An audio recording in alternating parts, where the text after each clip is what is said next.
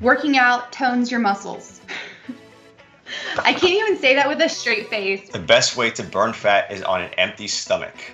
Yeah, go ahead and crinkle that up and throw that one away as well. Running will destroy your knees. Even though I hate running personally, it will not destroy your knees. My name is Dr. Stacie Morris. I am the owner of the PhysioFix, which is in Phoenix, Arizona. I have been practicing physical therapy for 6 years now, and my specialty is working in sports, but specifically working with strength athletes and gymnasts. Hi, my name is Dr. Wesley Wang. I am a physical therapist and I have been practicing for about 5.5 years now.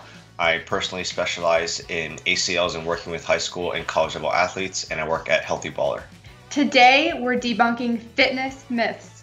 Your knees should never pass your toes when squatting. And this is something that I maybe pushed a little bit early in my career when I didn't understand everything. You should allow your body to move naturally, and if you limit that, you actually add more stress, as we've known through literature, to your hips and your low back. So to limit that movement is just absurd to me, and I feel like that myth needs to die now. You think about daily things that we do. Let's take away strength training beyond that. You go down the stairs, your knees go past your toes. When you play your sport, do you ever think about your knees being past your toes? And the answer is 100% no. And Stacie, for you, you were a gymnast. Like when you did your jumps and flips and landings, I can guarantee you were never like, oh no, my knees cannot go past my toes. You're absolutely correct. So now we see so many ankle limitations because of this movement pattern that people have been, spreading a myth or trying to teach for the wrong reasons without letting them just move like athletes. Like let your body move natural, and usually it does what it needs to do to be most efficient at whatever movement that is.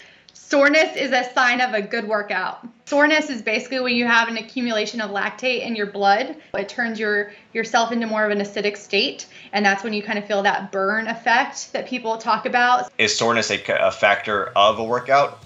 Yes, potentially. Our patients or athletes have had plenty of great workouts and not felt sore the next day, right? It's just the way the body is, and sometimes you just have a harder workout. The shorter workouts, those 15, 20-minute workouts, those are the ones that typically I don't personally feel too sore in, but if I get like a nice hour and 15 workout where I'm just going hard at it, then I'm gonna feel a little bit more sore the next day. But again, that doesn't mean that my 20-minute workout was ineffective or bad. Like a lot of people, they're like, oh, I can barely walk, I'm so sore, and their trainer is like, good, and I'm like, that's not so good. Like you should be able to walk. You should have been progressed in a way that was so gradual that you are feeling stronger, and maybe you are still getting a little bit sore, but you don't feel like you can't walk the next day. I think rest and recovery, nutrition, sleep is super important. Bigger muscles are stronger. From a physiology standpoint, bigger muscles may have the ability to be stronger. They could have bigger or more motor units to be able to get stronger, but that doesn't necessarily mean that they are stronger. There are people that have genetic differences. They have longer muscles, and they're not going to be as short or as prominent, so they maybe don't look as big, but they may be really, really strong because there's more of them and there's a shorter tendon where they're attaching. Or, there's people that have different limb lengths. Your levers are going to play into how strong you are. I do talk about size because obviously dealing with the rehab side of things, they have a post-op knee that looks like half the size of the other side, but I'm never like, oh, you're weak because you look like this. It's just, hey, let's get in the weight room, let's get a little bit stronger, let's make sure you can perform your sport safely, confidently, and all that kind of stuff. And for me, that's all I really care about, is the more the performance side of things. And getting stronger is going to help you in your performance level for the most part. You need to eat meat to build muscle. Your eyes got big there. Definitely not. You do need to eat protein to build muscle, but you do not need to get your protein from meat sources only. They have vegan protein shakes. You can do lentils. Even quinoa has protein in it. Cardio before weights. What are your thoughts? So, it depends on your goals. Are your goals cardiovascular related, or are your goals strength related? I think that thing needs to be first. So if you're a strength athlete, you definitely need to make sure that you're focusing on what's important, which is your strength training. And this is not a black and white thing, just like a lot of things in the fitness world and rehab world that we work with. Cardio doesn't have to be what you think it is. It doesn't have to be biking or running or swimming. Like I do weightlifting as a form of cardio because I get my heart rate up and then I'm able to sustain that, and that alone is cardiovascular work. Working out tones your muscles. I can't even say that with a straight face because what is toning? I like think of toning as something a printer does.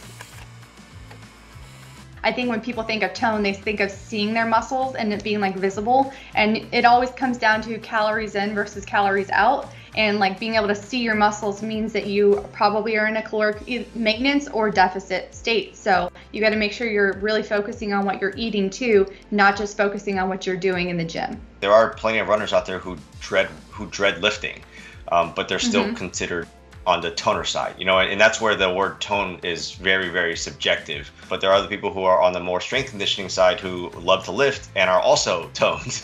So again, that's where the individuality really needs to come into play here. Absolutely. It's all going back to their goals. What are your goals? And for me, my goals are not as much aesthetic anymore as they are just, you know, feeling strong, and like being the best version of myself. Exercise cancels out unhealthy eating habits. Definitely not. 100% not. My sister used to say this all the time. She'd be like, you know, I'm going to work out today so I can go to McDonald's. And I was like, what? If you're eating lots of saturated fats and processed food, it's not good for you. And she was like, but you know, I'm burning more than I'm consuming. Isn't that what matters at the end of the day? And I was like, yes, that's important. But it really comes down to like the things that you're putting inside your body that's going to have a long-term effect. It's not just calories in versus calories out. Let's hit your macros in these different 3 areas, like the big protein, carbs, and fats, whatever that is for you. Can you have your occasional cheap burger and things like that? Of course you can. If I were to go eat fast food, whatever one it is, for 14 of my lunch and dinners, and I could lift 2 hours a day, that will not necessarily help me. You should bulk and cut to build muscle.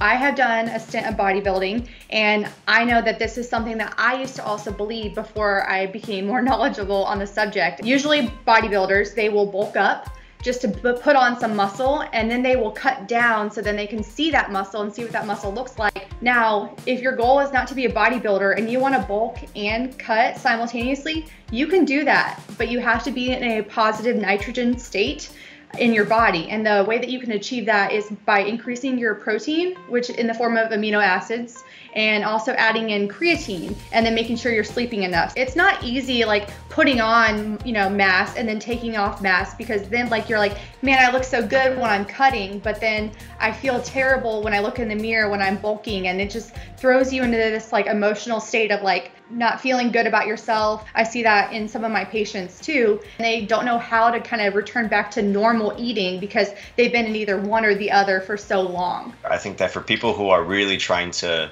you know, be structured and rigid with this, there is so much help out there. I know Stacie takes on online clients and things like that to do it in a safe, productive, structured way. You need to work out for at least an hour for it to have an effect. Please go ahead and rip that one up as well. I'm a big believer in working smarter, not harder, and shorter doesn't mean not effective. The ACSM, they have those like minimum effective dosage numbers for like adults, right? Over the course of the week, you have to accumulate that many minutes of moderate intensity for it to be considered effective for your cardiovascular health. And then if it's vigorous activity, I think it's 75 minutes to 150 minutes. So it's even smaller. Can you only survive on 30 minute workouts? Yeah, you can, but I think that obviously you can get significantly more done in a little bit more time, which is, I think, the hour time frame. Running will destroy your knees. You can rip that one up too. Even though I hate running personally, it will not destroy your knees. I don't know who made that up or when that became a thing, but it's definitely not backed by any scientific research. And I know I've read some recent studies actually show that runners have thicker density of their cartilage and their ligaments. So actually running helps their knees. It does not hurt your knees. Yeah, we talk about how strength training helps to build resiliency in your tissues, and running it actually does the same. I was laughing when I read this just because I grew up playing basketball. Running is involved in basketball. I work with a lot of soccer and lacrosse players. They have to run. And I can promise you that all their knees are not destroyed. I think that the people who do have pain with running, that probably means that their body and their tissues just aren't used to whatever the capacity they're doing. It's more of, did you start, progressing your mileage too fast, bumping up your intensity of other things too fast, and your body wasn't ready for it? Did you change your shoes recently and now your foot has to move in a different way? Like all of those little things kind of add up. The best way to burn fat is on an empty stomach. Yeah, go ahead and crinkle that up and throw that one away as well. Here, I've got big safe. So this is one of those ones I used to believe too, that they've come out with a bunch of new studies to show that no, you do not have to do fasted cardio to burn fat. Obviously, like if you're in a caloric deficit, you're in a caloric deficit, then you're gonna be burning fat. It's more like what kind of workouts are you doing? What heart rate zone are you in? And then what does your nutrition look like? The intensity probably matters as well. We train a lot of these high school and college level athletes, and they're coming in, they're sprinting, they're cutting, they're lifting. We typically recommend them eating something before they come in, like even if it's like a granola bar or something like that. Eating breakfast is fine. Not eating breakfast, if you don't want to eat breakfast, that's also fine, but just make sure you're eating what you need to be eating and getting the nutrients you need to get throughout your day. Lifting heavy weights at a young age will stunt your growth. I think that, Stacie, you and I would both agree. You and I would both agree that this is something that maybe we grew up on. There's no evidence to support that viewpoint that lifting weights is going to stunt your growth. I've looked into it because I started lifting at a younger age. I'm actually, pretty tall for a gymnast. I think strength training does play a big role in youth sports and keeping them healthy and keeping them strong. And I also think people automatically assume that strength training means that you're lifting extreme heavy weights when that's not the case. Like picking up a 3 to 5 pound weight is considered weight training and strength training. Assisted exercises are not as effective. My immediate thought is not as effective as what? Does assisted mean that you're just getting some help? Or does it mean that you're using bands? Maybe a lot of people have a hard time doing pull-ups and they use a band, but does that mean that they're not getting stronger? That because they're using a band? No, it just means that at their current level, they need a band to be able to perform the movement. Sometimes we do assisted mobility work, so we use like a band to assist in doing this specific position. It's actually gonna help us in the long run by using some assistance right now. It all comes down to what's the goal of the exercise. Like, are we trying to, get more mobility or get stronger? Because yeah, sometimes using assistance is what we need to use. You can't exercise with flat feet. This is just plain silly. This is so silly. Oh my gosh. There's like half of the people in the world that have flat feet. They're not supposed to exercise. I'm done. I quit. You definitely can exercise with flat feet. I, along with hundreds of thousands of other people, millions of other people have been able to do it. And I think it's also kind of funny that a lot of people still believe that you can change your foot shape and your arch of your foot if you have flat feet. Like your foot structure kind of is how it is. And yes, we can get the arch of our foot stronger so then you can have better stability overall, but you can't change the structure of your foot. At the end of the day, all of these myths that we talk about today are because of extremes. Don't be afraid to question things. If someone's telling you that you indefinitely have to do it, if you start believing that myth and now telling someone else, this is how myths kind of circulate and travel. And if it becomes more educated, then they can start breaking that cycle right then and there.